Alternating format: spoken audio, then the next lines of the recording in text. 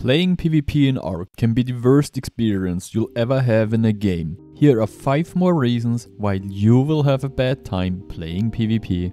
You've spent hours researching and browsing countless websites, but you've noticed that there are only a few good servers. Either their communities are very small, or there are very specialized server settings that don't suit your playstyle. There are different providers, but in the end, it's always the same server operators who control the game. This means that you simply cannot leave a server when something does not fit into your playstyle. I mean, you can leave, but there are only a few other servers you can try. In the end, you have to decide in favor of a server controlled by one of the larger communities. Even if the selection of good servers is very small, you have to choose the server with settings that suit your playstyle. The problem is, PvP is based on the fact that there are opponents. If it bothers you that there are only a few large communities, which kinda hold a monopoly on PvP servers, then I have to tell you that PvP is not for you. If you want to get better at PvP in seconds, then click on the like button below this video as fast as possible. And if you want to get better at PvP in the long run, subscribe to my channel. I mean, you wanted to play ARK and you found a great cluster. This time you're playing on Unofficial because you've learned that you don't have enough time for an official server. You spawn on the island, do your node run, tame a pteranodon and look for a spot for your base. You fly around the island and find lots of big bases, but there's nothing for you where you can build as a solo player. The spots are either too big, too open, or just too difficult to defend. It doesn't look any better on scorched earth. It's hard to build a good base in the desert, and the good spots that are hidden are all taken. All you have left are bad spots that are either difficult to protect or that everyone else already knows. Currently, only 2 maps are available in ASE. These 2 maps are not fit for successful solo duo or small tribe PvP. The lack of red holes, small caves and proper base spots make the game lean heavily towards big tribe play.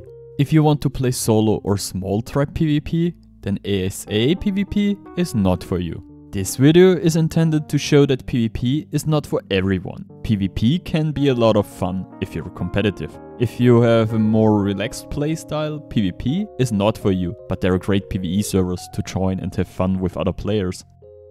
Now that you've found a cluster, your base is up and you've played the whole weekend. You've learned that you have to invest the effort in your base, otherwise you won't be playing on the server for long. But it's late tonight and you have to go to school or work tomorrow, or you just want to go to bed because you're tired. You make your last tour through the base, fill up the feeding trough, check the gas in the generator and have one last look at what's going on around your base. And then you see 2 players running around near your base and they're just starting to build an FOB.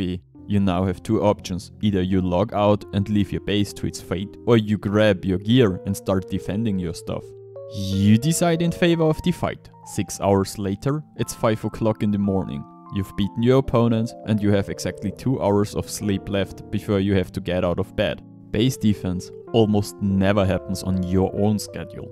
If you're about to go to bed when a tribe begins raiding you, it's goodbye base or goodbye sleep, and sometimes even both. If you need a good portion of sleep and cannot deal with sudden changes in your daily routine due to raids or other events, then playing PvP is not for you.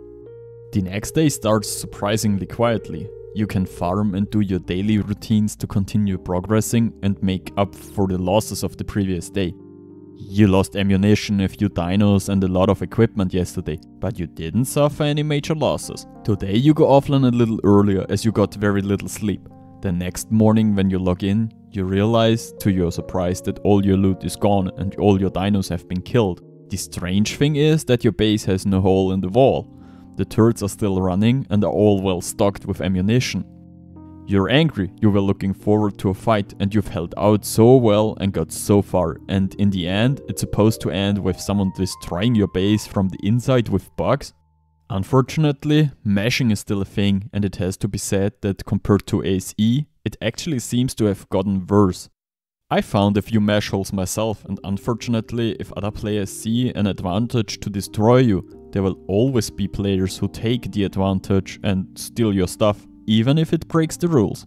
I'm really sorry to have to tell you this. I would prefer it myself if it wasn't like this, but mashing is still a thing, despite wildcards saying they fixed it, and at some point it will happen to you that you will be mashed. If you cannot stand the fact that all your progress is simply gone because someone has gained an advantage through mashing, then unfortunately, PvP is not for you. Fortunately, there's a reporting system and dedicated admins on the cluster. You submitted a ticket and they tried to help you as much as possible to get your stuff back. The measures have been banned from the server and you can continue playing without any losses. As you're farming metal, you see a pteranodon flying past you. You jump off your Anki and prepare for a battle. You draw your sniper and aim at the enemy. You should hit, but your opponent doesn't seem to care.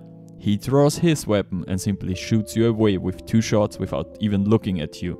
You have just encountered your first cheater, and he has effortlessly killed you. On official servers in particular, you will often find yourself in situations where you encounter cheaters who use tricks and external tools to gain advantages. On unofficial servers, they are usually banned very quickly, whereas wildcard often takes a little longer. Cheaters often contribute to the toxic environment of ARK. And if you play, you should always report them directly. This is also one of many reasons why many players continuously record their gameplay. Cheater will always find new ways, and getting killed or destroyed by cheaters hurts far more in ARK than losing to them in any other game. If you cannot deal with cheaters in PvP, then PvP is not for you. If you want to know 5 reasons why you should play PvP, then click on the linked video.